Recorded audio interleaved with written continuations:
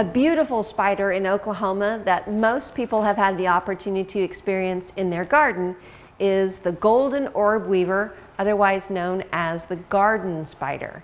Yellow and black, very large, with a circular, gorgeous web that's often hung in a place where you'll walk right into it every time.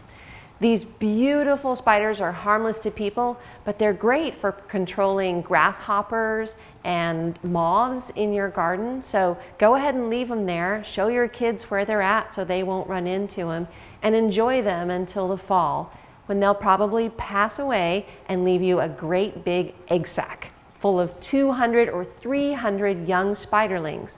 I warn you though, if you move the egg sac, it won't hatch.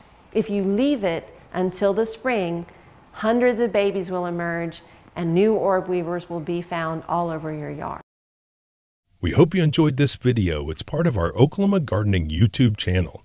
You can also find even more videos on our OK Gardening Classics YouTube channel. And join us on social media for great gardening tips, photos, and discussion.